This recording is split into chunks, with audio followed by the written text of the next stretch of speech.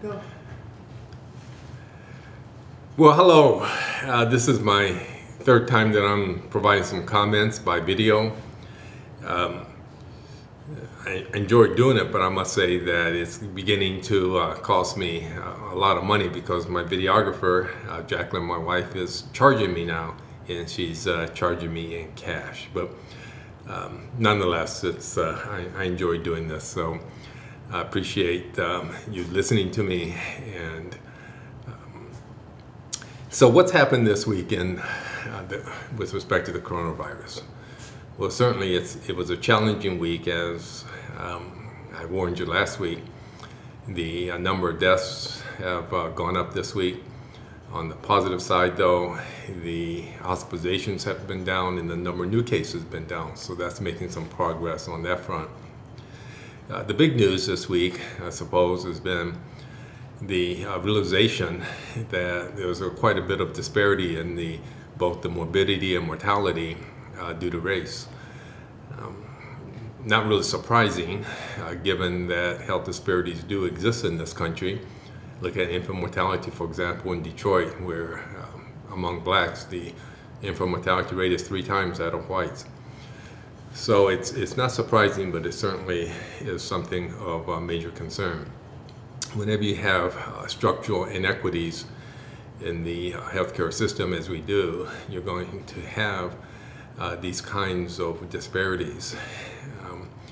And whenever there's a pandemic, as we're experiencing now, these kinds of structural inequities just get magnified in terms of the consequences, which in this case is disparities in morbidity and mortality among the different populations.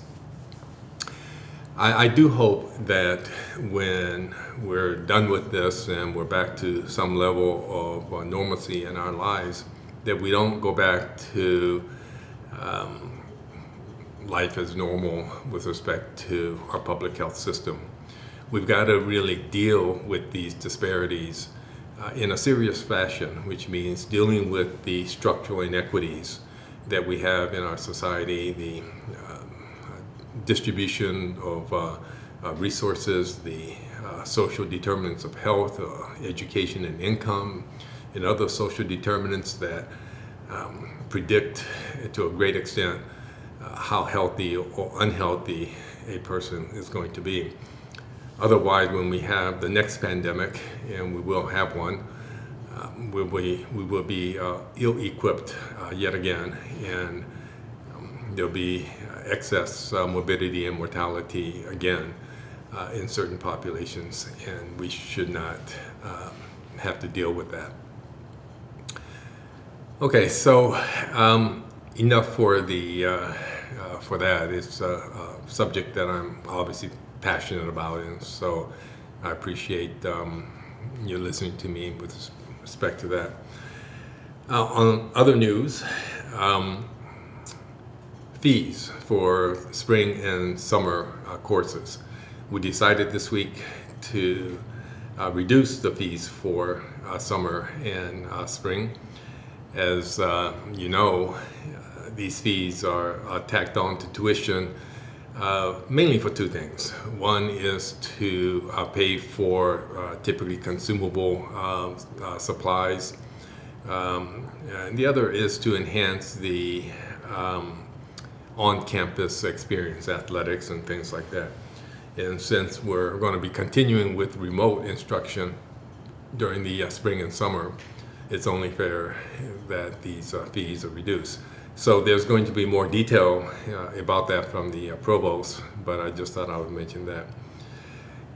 The other thing is, and this is something I'm not pleased to have to talk about, but it's important, and it has to do with the merit increases. As you know, as many of you know, merit increases for non-represented staff are due about this time every year. And we had to make the decision, I guess I should say, I made the decision that given the financial situation and uncertainty of the finances moving forward because of the coronavirus, that it was best to suspend the merit increases for those who make over the average salary of Wayne State employees. Those who are under the average salary will continue to get their merit increases this year.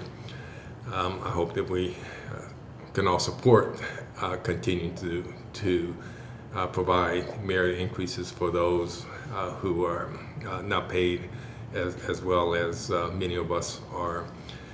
So those who are in the upper half will not get merit increases this year, at least for right now, and we'll reevaluate that in the summer when we have a better picture of what our finances are going to be. I appreciate everybody's understanding on that. The other thing I should probably mention at this time is that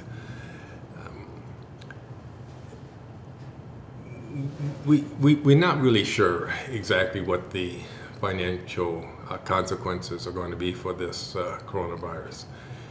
We're trying not to make too many predictions right now because there's so much that's unknown, but we are coming up with a lot of different scenario planning, things that we could do on the short term, medium term, and long term. And these will start being rolled out over the next several weeks to months. And I appreciate everybody's understanding and support as we have to make certain changes. Let me begin to wrap up. I'll wrap up by mentioning that the governor did extend the shutdown through the end of the month, so I'm encouraging everybody to continue to stay indoors and do the things that you have to do, both from a work standpoint as well as enjoyment standpoint. Unless, of course, you're one of the frontline workers. And to all the frontline workers, I say thank you, and I hope that we all appreciate the frontline workers and say thanks whenever we can. Speaking of things for pleasure, I mentioned last week that I'm able to get some reading done. I was in the middle of reading Black Detroit, which I've completed now. And I also completed another book, this one by Nancy Schlichting, called Unconventional Leadership.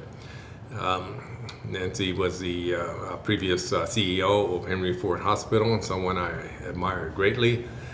So I wanted to read the book, and it was certainly worth reading.